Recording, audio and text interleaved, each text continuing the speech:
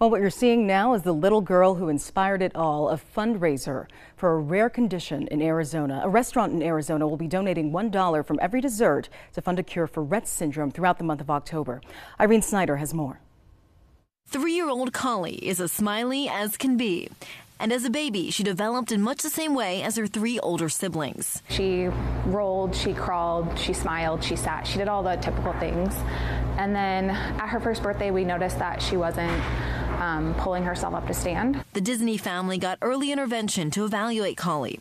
They were referred to a neurologist for genetic testing. That's when they found out Collie has Rett syndrome, a rare genetic disease that affects brain development.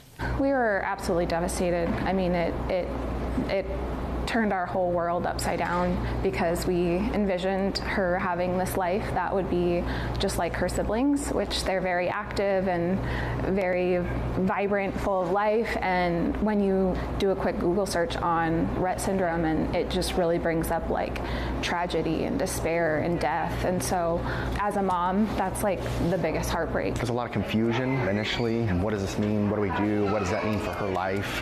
What restrictions does that put on her? And so as you start to unpack it, you start to realize how much restriction that is on her. They started a fundraiser with Picasso's Healthy Italian Kitchen. Collie's dad, Chris Disney, is a managing partner there.